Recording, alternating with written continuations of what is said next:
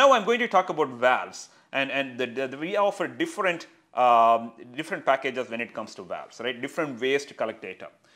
Obviously, with valves, we don't have a sensor. We have a digital positioner. That is the one that is acting as sensor. The digital positioner is collecting all the data, and it is communicating to the DCS if you already have one. If you don't have the DCS, we have the capability to take the data back to our cloud directly through a gateway that is shown in the wireless option that you in the second option. Or we could use a hot expansion module and a hot multiplier to take all the data to our edge gateway, which will take the data back into the cloud.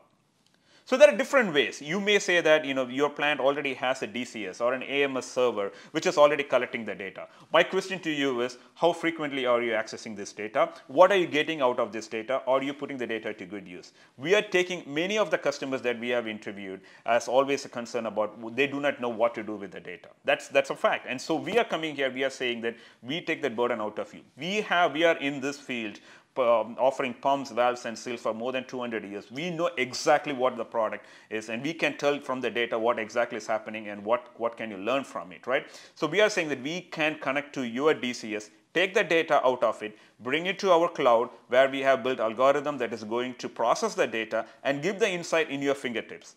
That's a powerful way of you putting the data to good use.